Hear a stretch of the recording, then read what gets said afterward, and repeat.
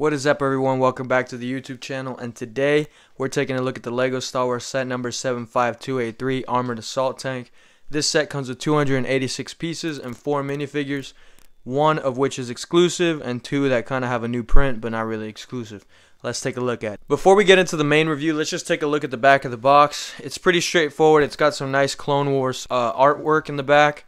You can see the 4 minifigures displayed really nicely, and of course the AAT right there. It is in the new color scheme for the Clone Wars. Not new, but the newer than the previous version. That was an all tan, so that was more of a Phantom Menace version. This is, of course, the Clone Wars version based off the TV show. So yeah, that's all we get in the box. There's nothing really else that's interesting there. So let's actually take a look at the set. Taking a closer look at the AAT itself, it's a pretty simple build. It's really straightforward. It's not that different from the one that was released back in 2015.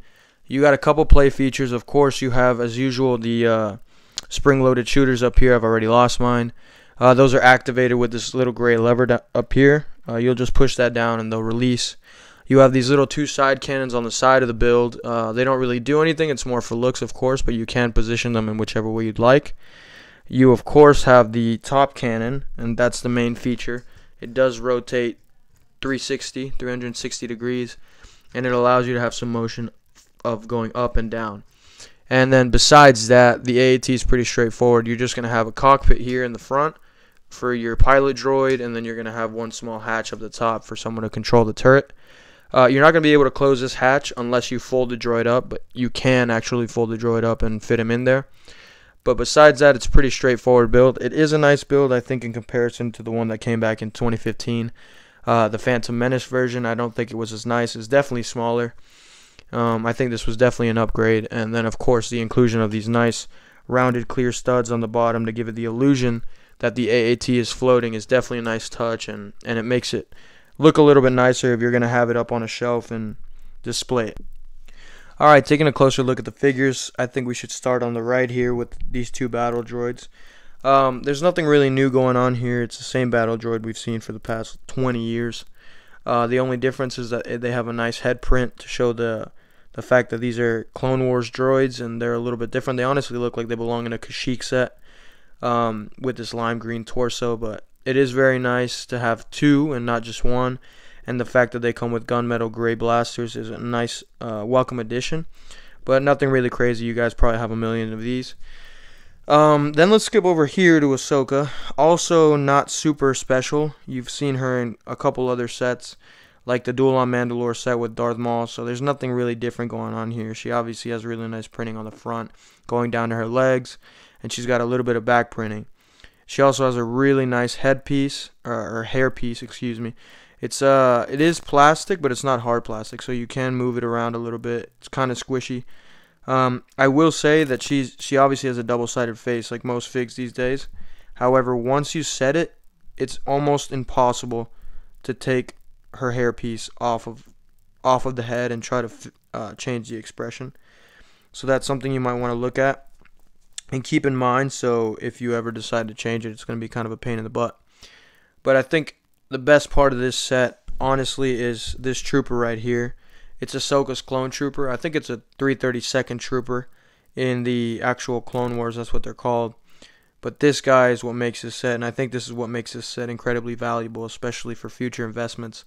You have the same body as the 501st clone trooper, so that's not different. What's really different is obviously the helmet. It's definitely a very beautiful print. Really nice mold going all the way around. You know, you do have some back printing, just like on the 501st.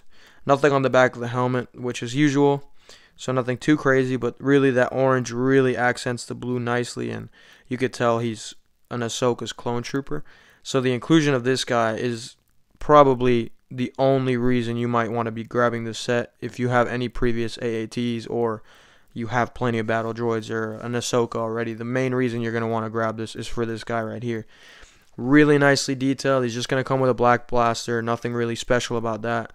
But I definitely think he makes this set, and I know that in the future, what's going to make it really valuable is that clone trooper. So if you're definitely looking for investments, I think this set's the way to go for this guy right here. So my overall thoughts about this set is that it's definitely, it's worth it if you can get it when it was released. which was a little bit earlier in the last year. Definitely made it worth it in the $39.99 price range just for the Clone Trooper. I wouldn't say the build is anything that's amazing. It's not mind-blowing. I think it does have some quirks, like this extra long cannon up here. It just feels like it's a little too long for the set, a little too long for the vehicle itself, so it looks a little strange. Obviously, the battle droids are a nice touch. I know a lot of people like doing droid armies, and it's definitely nice to have a slightly different print. The Ahsoka is obviously a nice figure if you don't have one, but if you do, it's not different from any of the other ones. I think the hitter on this set is going to be the Ahsoka's Clone Trooper, the 332nd Clone Trooper. That's what makes this set. Just like most of these sets that are released this past year, it's mainly the Clone Troopers that have made the sets really special.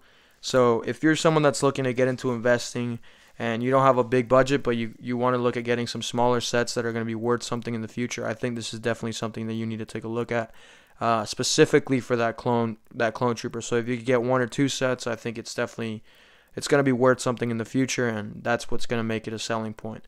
So that's pretty much it for this review. It's pretty straightforward. It's a very small set, nothing too crazy.